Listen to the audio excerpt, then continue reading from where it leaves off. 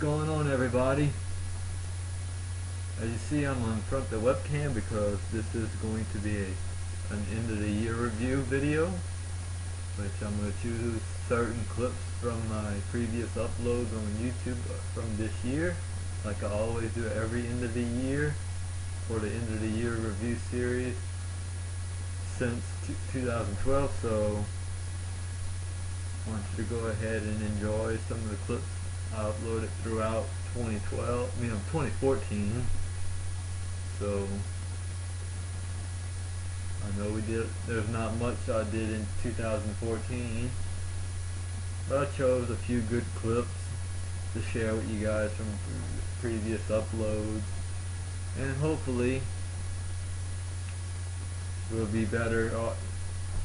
The videos will be hopefully better than ever in 2015. So enjoy. Earlier it wouldn't boot up, and actually when I got the computer I got another monitor which has built-in speakers, which is this HP.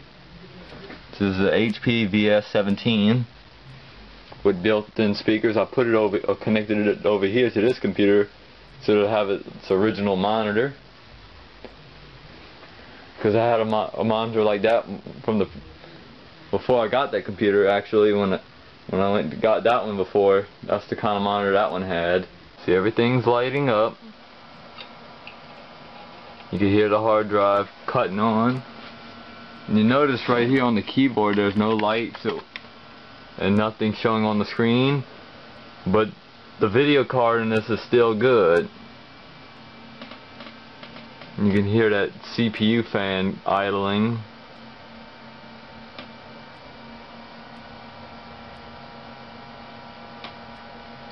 It looks like this computer is about on its way out.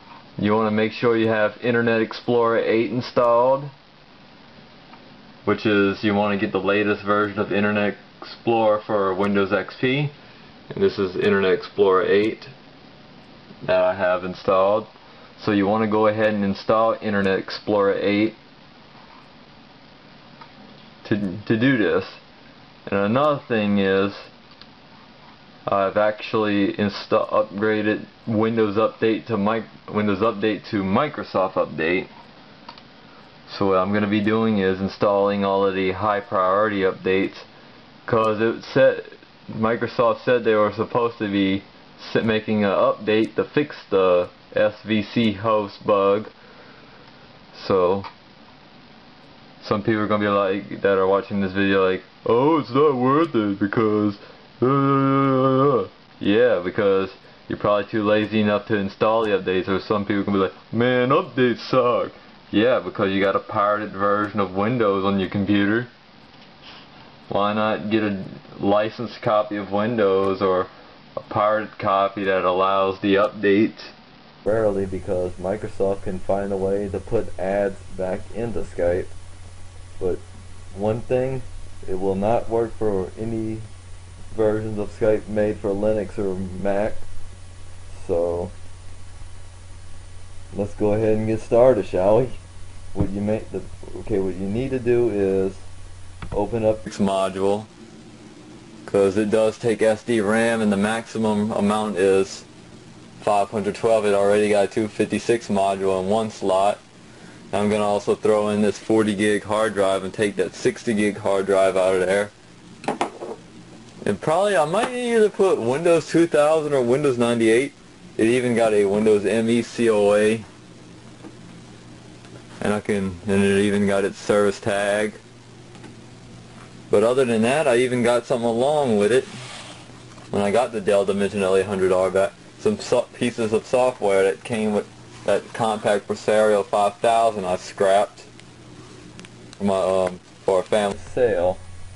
Which, like certain devices like cash registers and ATMs and etc., use that type of operating system. It's actually like Windows XP embedded, which is pretty much common on other devices like Coinstar machines, and you get the point.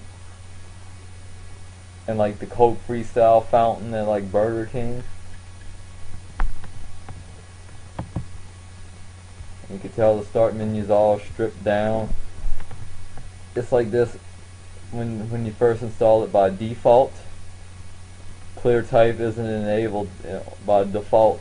You have to enable that through going through the visual effects button through the display properties if you want to enable clear type. Comes with Internet Explorer 7 and Windows Media Player 11, but actually I've upgraded from Internet Explorer 7 to Internet Explorer 8 because that's the latest version of Internet Explorer it can support. What's going on, you guys? Today is the day that Windows XP and Office 2003 is no longer supported, and which you can tell it's already April 8th. And this machine right here, as you see, it's running Windows XP, of course. So yeah, both Windows XP 32-bit and the 64-bit edition is no longer supported. And the 64-bit edition is only available with the professional edition. So basically, 32-bit was only available to consumers. But unless if you knew how to pirate it, you'd be able to run it in no time. And I'm also going to try an experiment of the Windows XP product activation using the original label that's on inside the case, so I can show it to you guys.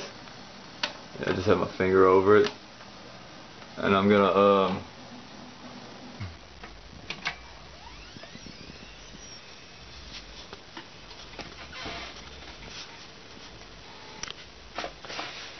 it does boot up just fine. I just left it alone for a few days. Well, I got all the files backed up for this machine anyways in case if something happens. And the lines from the monitor is from the refresh rate. So I apologize for the lines in the monitor. But as you see, it just boots up just fine, just a little slow because it's an AMD K6 processor.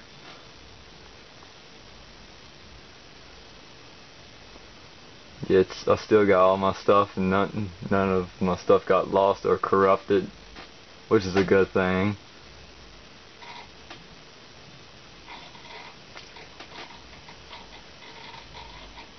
Trying to hold the camera still.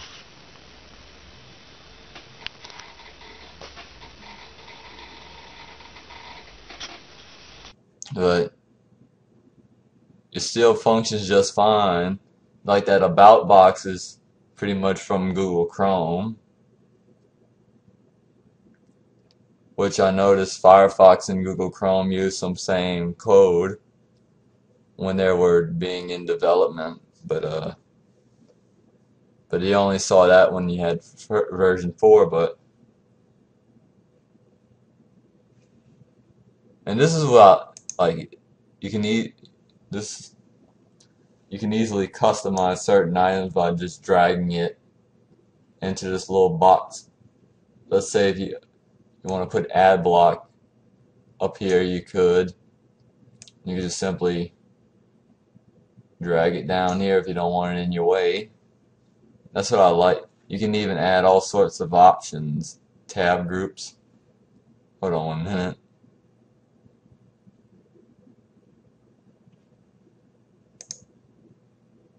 Sorry for that. You can even add the tab groups, which was pretty much added from later versions of Firefox. Last update video. And for those of you who are watching for the first time, may notice the head unit I got. This is a Pioneer DEH X26 UI, which has 4 different sources. You got regular radio, front auxiliary, USB, and CD.